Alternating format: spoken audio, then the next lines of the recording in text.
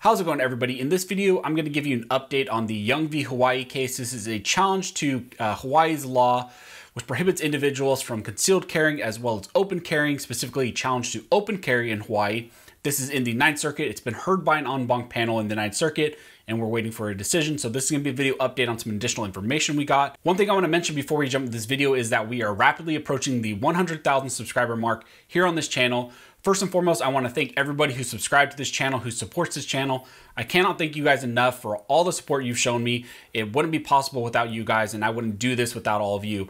Also, I want to mention, if you guys are not subscribed, if you've watched a few of these videos and you find value in what I do, go ahead and hit that subscribe button. And I also want to mention that you might want to double check to make sure you are still subscribed, because I've had reports that individuals have been unsubscribed by YouTube. So just keep an eye on that as well. So with all that being said, let's jump into Young v. Hawaii. So first and foremost, I've done videos on Young v. Hawaii before, and if you're looking for a more comprehensive breakdown of all of this case, you can click this tab right there and it will take you to some videos I have on Young v. Hawaii, which are more comprehensive. So a quick summary of Young v. Hawaii to kind of catch everybody up.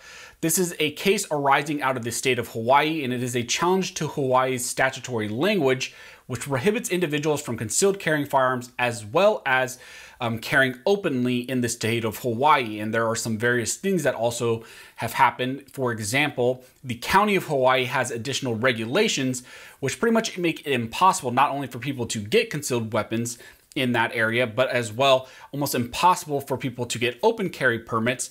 And the only exception for that is if someone can prove that they are carrying that firearm in the course of their business or in the course of their employment, like a law enforcement officer, security guard, something like that. And this all arises out of the language in Hawaii's revised statute 134-9. Essentially what Mr. Young argued is that 134-9, with its various requirements that there must be exceptional cases and that someone must be protecting their life and property, it made it almost next to impossible for someone to actually get their hands on one of these permits. And the statistics actually showed that almost no one had ever been actually granted one of these permits. Now, this case was heard in a district court in Hawaii and eventually was dismissed.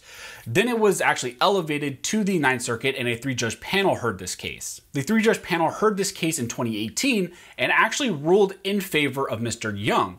They found that this revised statute 134-9 did in fact violate constitutional Second Amendment rights, because individuals have a fundamental right to carry openly in public. Now, one of the things they didn't address in the 3-judge panel was this issue of concealed carry that was also kind of at issue, because the Ninth Circuit has already ruled on this issue in the Peruta case, essentially saying that no one has a fundamental right to concealed carry a firearm. So they already had that Ninth Circuit precedent, but in Peruta they had never addressed this issue of open carry. But the 3-judge panel here in Young said that individuals do have a right to open carry. What then happened is essentially it was appealed up to the full en banc panel in the Ninth Circuit. And the en banc panel heard this actually last year, September 24th of 2020. And since the Ninth Circuit heard this case in September, there's been almost no movement in this case, but a lot of you have been asking me for updates. We did get some additional information, and it came from a supplemental, essentially, filing that the representative, Mr. Young, filed, and it was a letter to the court, and it was also an attachment of an article, and it had to do with some issues about whether or not an individual under the Second Amendment has a fundamental right, again, to open carry. And if you remember the 3-judge panel's ruling, this case was deeply rooted in a lot of history, text, practice. This was a deep dive into the historical context of the Second Amendment, and this has also been present as well in the full en banc hearing as well. So it's no surprise that there's been additional support being submitted on this issue of historical context. Mr. Young's representative is using this article as additional support for some varying things. And it comes down to, there was some discussion about surety laws and about some existing early statutes that may have limited individuals' rights to open carry firearms. And so Mr. Young's representative is using this article as essentially a way to contest those arguments that were presented by the government. Now, I will attach down the details section if you want to read this article for yourself. It's actually a very interesting read. It's a little bit dense because, again, like I mentioned, it goes a lot into history of the Second Amendment, but it's good for those of you who really want to deep dive into some of these things. Now, the discussion a lot in the article and in the letters back and forth from the government and Mr. Young's representative had to do with this issue of surety laws, and it was also raised a little bit in arguments as well. It all boils down to whether or not the statutory requirements early on, some statutory requirements that existed, were in fact an indication that individuals did not have a right to open carry under the Second Amendment. What this article is presenting and why Mr. Young's representative is putting forward this article is on the basis that just because there were surety laws, and surety laws, I guess, as a quick, just boiled down, simplified version, is people putting up money as a basis or a bond for them keeping the peace. So they had to put up money, or the statute said they had to put up money to keep the peace if they were going to carry a weapon out in public. The government is saying that this is an indication that the Second Amendment doesn't cover your right to keep and bear arms openly because there are restrictions on it. But this article is saying that although there were surety laws in some states, not all states, there were some surety laws in some states, in practical application, almost no area actually enforced these.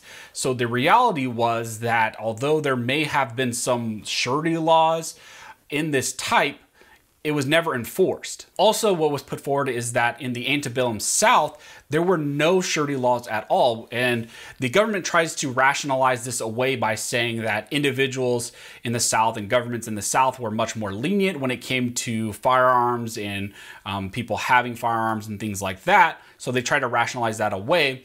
But Mr. Young's representative is putting this article forward saying, yeah, so there were no surety laws in the South. You're saying there were some surety laws in some other states, but they were never enforced. Now, another thing that arose out of these letters had to do with an as-applied challenge.